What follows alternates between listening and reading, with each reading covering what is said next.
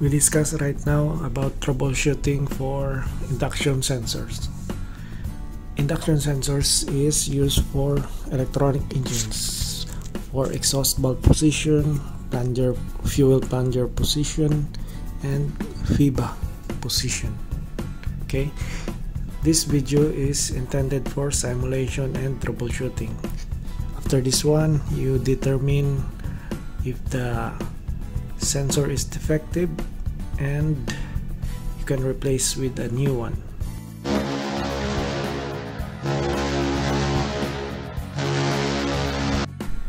This is the induction sensor6S50ME-C. By the way, our main engine is electronic MAN bM&W MEC. Inductor sensor maker Sinaco, and then this is the terminal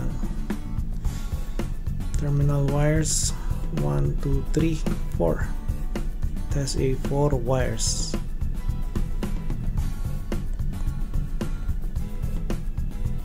These 4 wires we need to simulate because we have a problem we already replaced.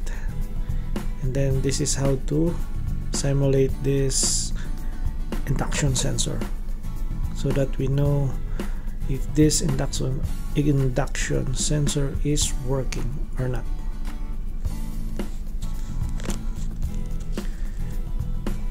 Right now we are here in electrical workshop to simulate this induction sensor. We need 24 volts DC.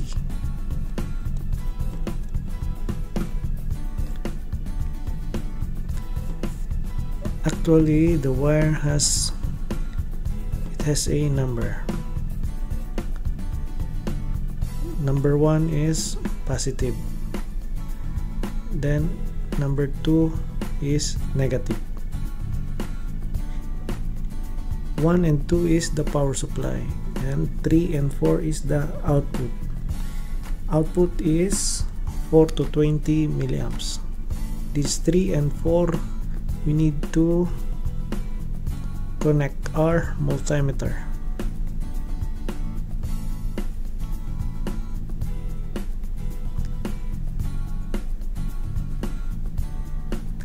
Three is the positive and 4 is negative.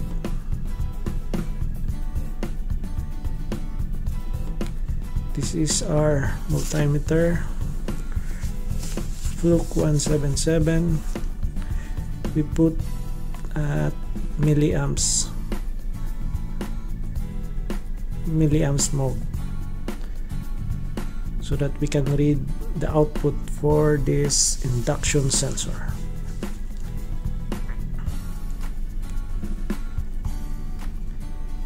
We connect this output for induction sensor so that we can read if this sensor is giving us correct output. Previously we have a problem about this, but we already throw that one. Even if we have a supply but there is no output, it means defective. This is new spare and we need to simulate this one. This is simulation so that we already know how to simulate this induction sensor. 1 and 2, 1 is the positive, 2 is negative, and using multimeter the current mode so that we know what is the output. 3 and 4, 3 is the positive, 4 is negative. Okay, that is the connection going to the multimeter. There is no object detected. If the plunger hits the certain distance for this induction meter, 20 milliamps is the maximum and the minimum is 4 milliamps. 4 milliamps is actually hitting the sensor. This one means this sensor is good. For reference only, I have this tape measure. This is a what you call this, a sample, so that we know what is the distance, not accurate but specific distance, almost a 10 millimeter. Right now 4 milliamps hitting the tip of the induction sensor and starting to raise up. 8, 9, the middle is 8, 15, 16 milliamps, 20 milliamps. 20 milliamps is almost a 10 millimeter. Starting going down until it hits the sensor, that is 4 milliamps.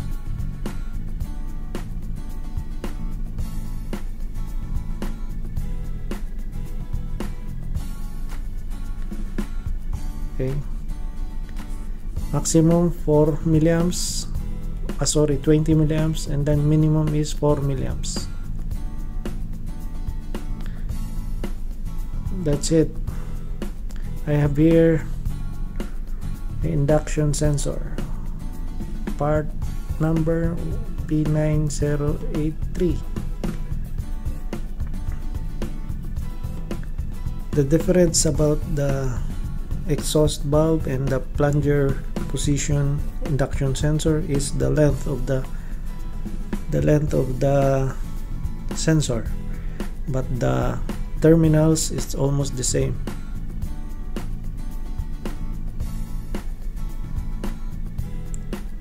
This is a new spare. The terminal tagging is almost the same.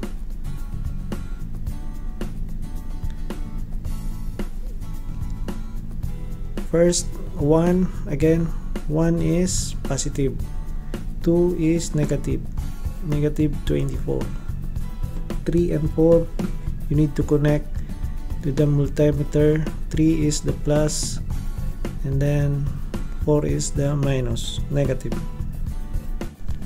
Right now we know how to simulate this one, and we know how to determine if the sensor is good or bad. Okay, just simulate it. We are here in MOPA. This is the view of troubleshooting under maintenance. Under maintenance, troubleshooting, and then you can see exhaust valve position. Right now it's running mode. Our engine is running mode. This is the reading for our number 1 cylinder, number 2, you can choose number 2, number 3, number 4 until 6. We have 6 cylinder. In this view you can check the current output for each position and stroke. It's equivalent stroke for plunger position, exhaust valve position, FIBA position. Note, we are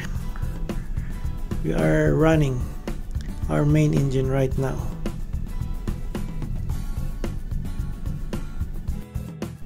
We have here main engine stop. Then this is the parameters for the exhaust valve, plunger position, and FIBA position. Number 4, number 5, number 6.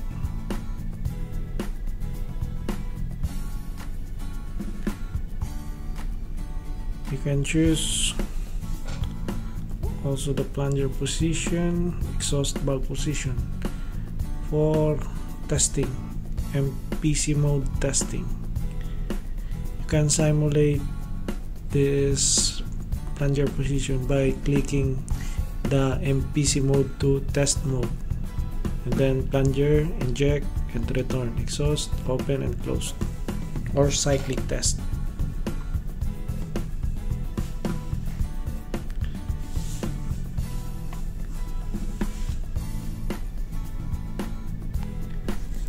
Main engine STX-MAN bM&W, engine type 6S50ME-C, model 6S50ME-C 8.2, 7,310 kilowatt at 115 RPM, date 2016, weight 2,210 kilogram. Thanks for watching, and hope you know how to determine whether the sensor is defective or not. You know how to simulate. Terminal 1 is positive, number 2 is negative, that is 24 volts, and the output is 3 and 4. 3 is positive and negative probe for the number 4. Okay, I hope you learn from it.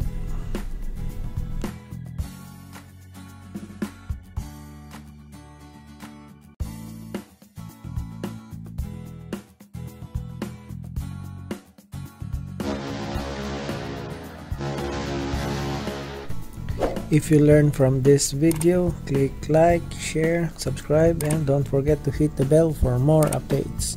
And follow us on Facebook, Barko TV. Thank you very much.